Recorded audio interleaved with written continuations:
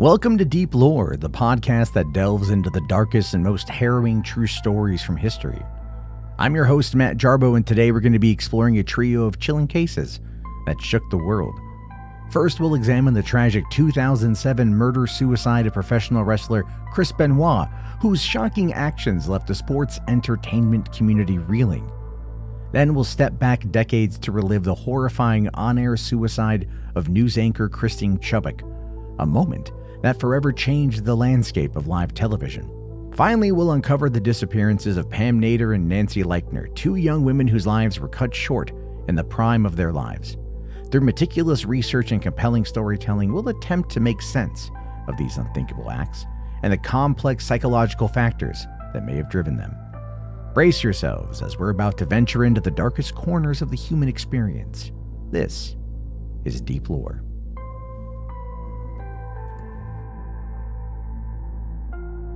In the summer of 2007, one of professional wrestling's most respected and talented performers shattered his own legacy in an act of unfathomable violence.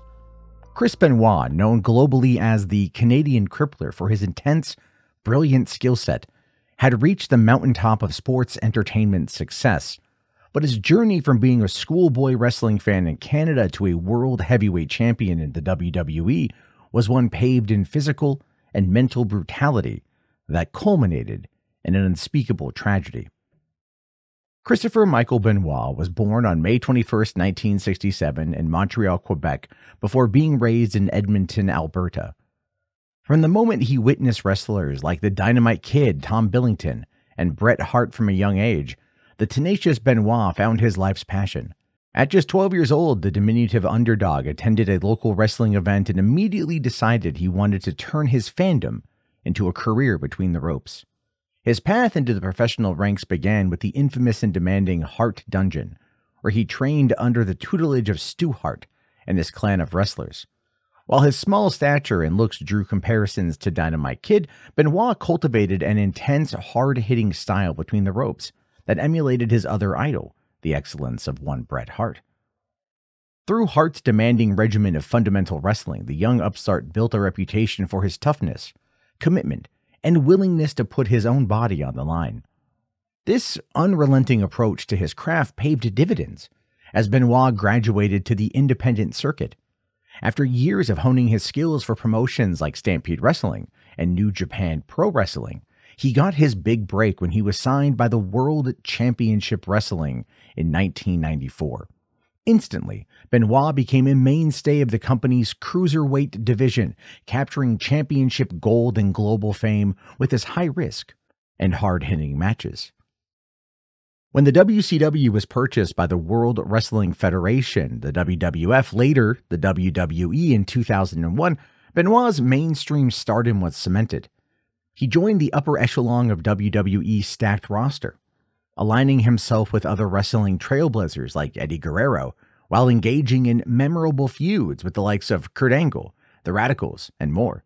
His unmistakable intensity and skill in the ring were finally achieving the global recognition he had dreamed of. But the pinnacle of Chris Benoit's professional life came at WrestleMania 20 in March 2004 when he won the World Heavyweight Championship in the main event.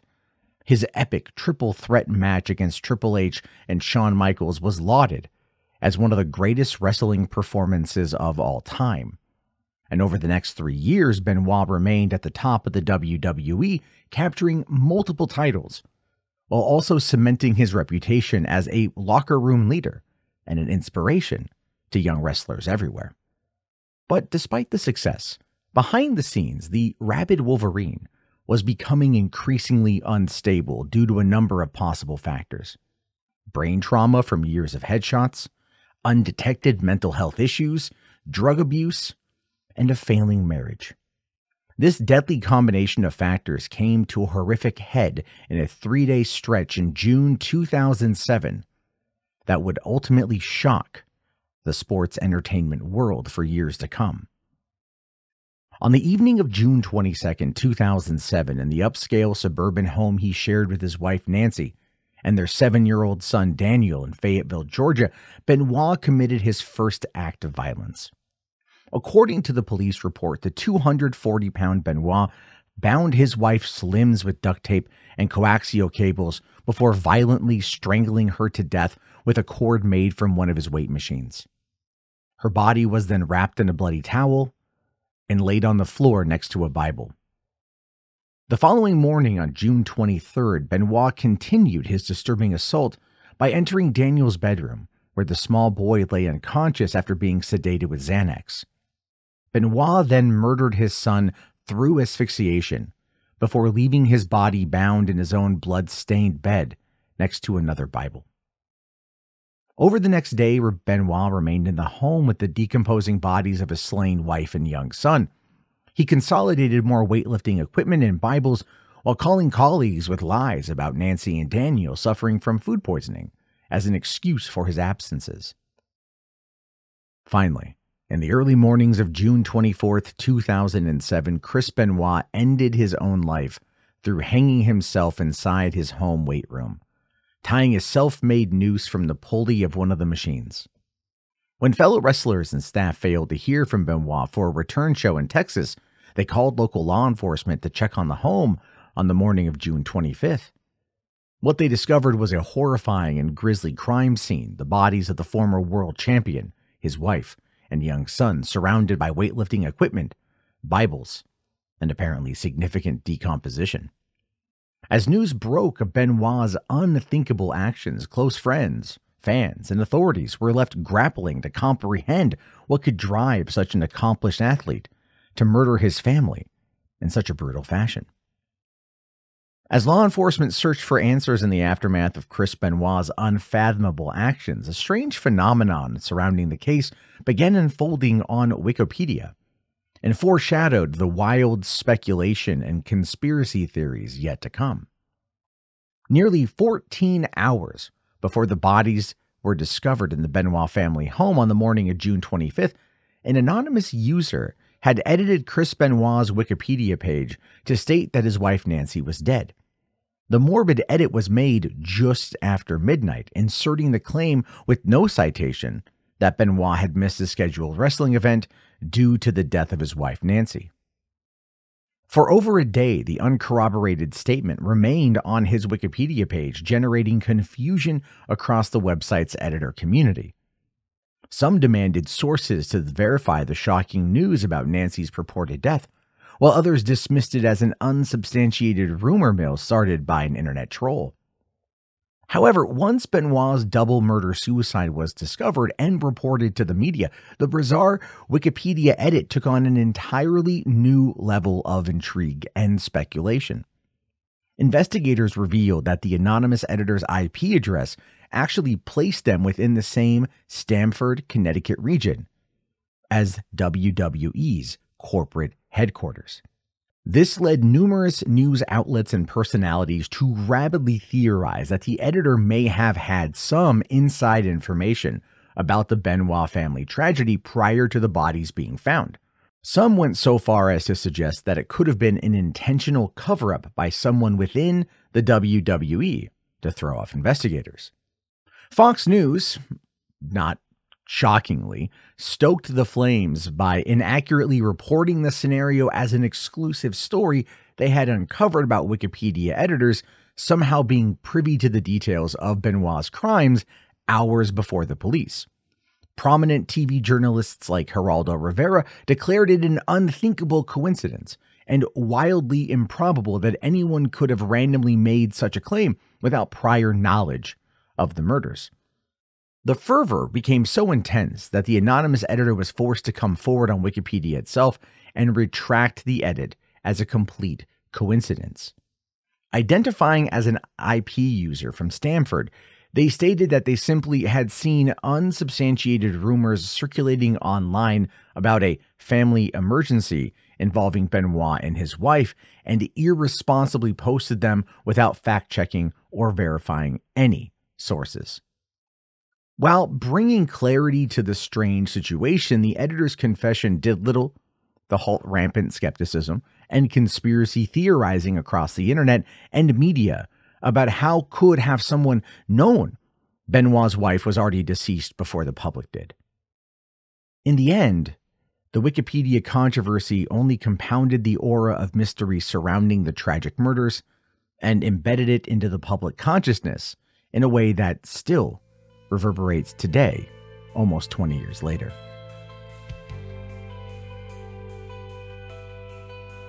On a summer morning in 1974, millions of television viewers were confronted with the unthinkable. A bright and promising 29-year-old newscaster taking her own life in a shocking act of violence live on the air. In the decades since, the haunting story of Christine Chubbuck has become the stuff of myth and mystery. Behind the shattered televised suicide was a brilliant mind plagued by misery, depression, and a torment that even her closest family could not comprehend before it was too late. But who was Christine Chubbuck? Well, her journey began in Hudson, Ohio on August 24, 1944, when she was born to Margaretha and George Chubbuck. An intelligent and precocious child, she showed early affinity for performance and media. At the prestigious Laurel School for Girls in Shaker Heights, she participated in theater productions and even formed a tongue-in-cheek dateless wonder club with other girls who didn't have any dates on Saturday nights. An amusing yet subtle hint at the loneliness that would later torment her. But despite her burgeoning talents, her teenage years were shadowed by mental health struggles. Her mother later recalled that her daughter frequently slipped in depressive episodes and had suicidal thoughts that the family didn't fully comprehend at the time. Nevertheless, Christine seemed normal and therefore pursued her passion for broadcasting. After a year of studying theater arts at Miami University, she transferred to Endicott College in Massachusetts before ultimately earning her degree in broadcasting from Boston University in 1965. Christine's academic achievements demonstrated her intellectual prowess and laser-focused drive toward a career on television. Her first media gigs included stints at stations like WVIZ in Cleveland from 1966 until 1967, and even attending a prestigious summer workshop at New York University in 1967. Christine gained early experience in Canton, Ohio, and at WQED-TV in Pittsburgh as an assistant producer. But her meteoric rise in the industry was temporarily halted when she spent 4 years as a hospital computer operator and 2 more years at a cable TV firm in Sarasota in the late 1960s. Although she outwardly portrayed confidence and capability, demons brewed within Christine's brilliant mind that she couldn't comprehend or control. Her underlying depression and suicidal tendencies that first manifested in youth would ultimately sabotage a promising career and extinguish a brilliant flame far too soon. In the early 1970s, Christine Chubbuck's broadcasting career appeared to finally be taking off. She was hired as a reporter at WXLT-TV, an ABC affiliate in Sarasota, Florida, but the 29-year-old's hard-earned professional achievements would be overshadowed by her own internal struggles with depression and isolation. At WXLT, Christine was tasked with hosting her very own talk program called Suncoast Digest. And this was in addition to her reporting duties, but she took this role very seriously. She invited local officials and community leaders to discuss issues impacting the growing Sarasota/Bradenton area. Christine even incorporated homemade puppets she had used entertaining disabled children during volunteer work at the local hospital. To colleagues and viewers, she projected confidence, preparedness, and a commitment to quality community-focused broadcasting. But behind the scenes, the bright and articulate Christine Chubbuck was being consumed by a profound unhappiness over her lack of romantic companionship. Having grown up feeling like an outcast, mocked for being a dateless wonder in high school, Christine remained fixated on her inability to find a long-term partner as she approached 30 years old. She confided in her mother about her fears of never getting married or having children. Christine's anguish only worsened after developing an unrequited crush on coworker George Peter Ryan, who was already involved with another colleague at the time. Her family was unaware of her deteriorating mental health as she attempted suicide by overdose a few years earlier in 1970. But her mother chose not to inform WXLT management about her daughter's instability, worried that it could cost her her job and the independence she had worked so hard to achieve. In the weeks leading up to that fateful morning in July 1974, Christine's depression had reached a level of despondency that even her family and loved ones simply could not fathom. Her normal defensive personality grew even more erratic and troubling as the brilliant mind beating inside her became increasingly plagued by darkness and turmoil. Tragically, neither her family nor Christine herself understood just how far that darkness would soon grow. On the morning of July 15, 1974, Christine Chubbuck arrived at the WXLT studios in Sarasota, confusing and concerning her colleagues. The 29-year-old told them she planned to open her Suncoast Digest program by doing a news rundown, something she had never done before. Unsettled, but having no true understanding of Christine's current state of mind, the crew went ahead with the live broadcast. After running through a couple of national news stories, the stone-faced Christine declared in an eerily calm tone, "In keeping with Channel 40's policy of bringing you the latest in blood and guts and in living color, we bring you another first, an attempted suicide." With that shattering assertion, Christine withdrew a .38 caliber revolver and shot herself behind the right ear as the stunned crew watched her collapse right in front of the camera. Panic and chaos erupted as the technical director rapidly cut away to a public service announcement. Across the region, families watching WXLT that morning were left horrified and struggling to comprehend what they had just witnessed. A young woman's life ending in a violent, made-for-TV tragedy? For those at the station who knew Christine, the tragedy carried even more trauma and anguish over the brilliant mind that they had seen gradually unraveling. But Christine wasn't dead. Instead, she was rushed to Sarasota Memorial Hospital, where the talented and tormented newscaster lingered in critical condition for another 14 hours before being pronounced dead on July 15th, 1974. In the wake of the shocking suicide broadcast, colleagues found Christine's own written script detailing how it would unfold on air, down to her critical condition being announced. A stunned community mourned Christine at a somber memorial attended by over 120 people, among them local officials who had appeared on her show, friends, family, and the like. After a Presbyterian minister's eulogy reflecting on society's frightened, guilty, and confused feelings over her demise, her remains were then cremated, and her ashes were scattered in the Gulf of Mexico to the sound of her favorite singer, Roberta Flack. The shattering images of Christine's public suicide have never been released by the station, which reportedly handed the shocking footage over to a law firm for safekeeping. But the disturbing impact of that unforgettable July morning and the mysteries behind her brilliant yet troubled mind still lingers decades later. A woman celebrated for her intellectual gifts became forever defined by an unthinkable act of anguish and despair, expressed with horrifying finality. Christine Chubbuck's tragic story serves as a wrenching reminder that even the brightest minds can be cloaked in darkness, and that mental illness, if left unchecked, can extinguish life's most brilliant flames far too soon. In the heart of Florida's Ocala National Forest, a mystery unfolded that would haunt the pages of true crime history for over 4 decades. On a crisp October day in 1966, 2 young women vanished without a trace, leaving behind a narrative so perplexing that it would challenge the very fundamentals of justice and perseverance. This is the captivating story of Pam Nader and Nancy Leichner, whose disappearance became a cold case emblematic of lost innocence in an unyielding quest for answers. Pam and Nancy, 2 vibrant spirits of their time, embarked on what was meant to be a leisurely outing with their significant others, Ben Doderman and Craig Mackey. Their destination, the serene yet sprawling expanse of the Ocala National Forest, a place where nature's beauty promised a day of adventure and relaxation. The plan was simple explore the allure of Alexander Springs with a combination of picnicking and scuba diving.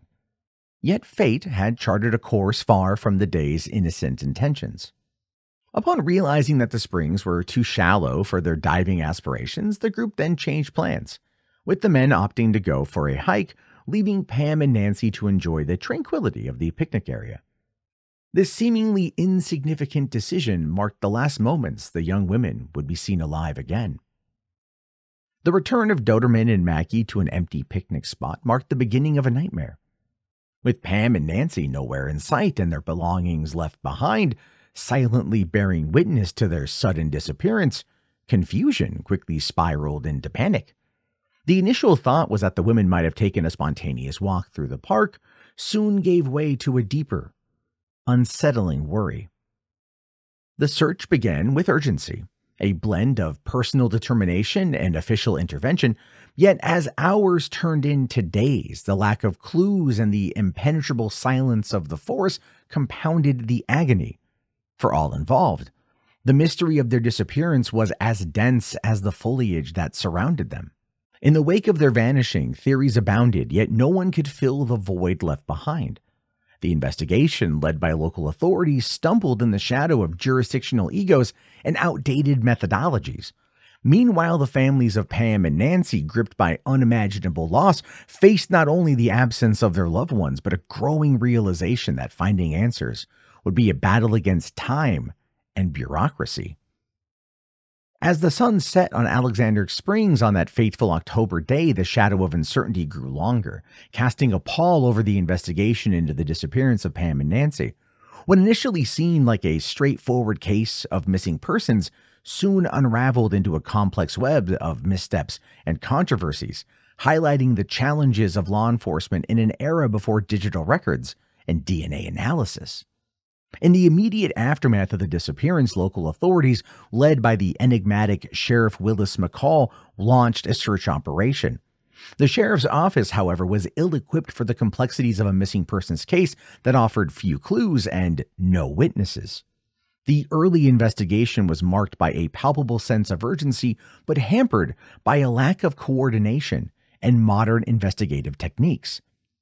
Sheriff McCall, a figure both feared and respected, wielded his power with an iron fist, his reputation tainted by allegations of brutality and racism.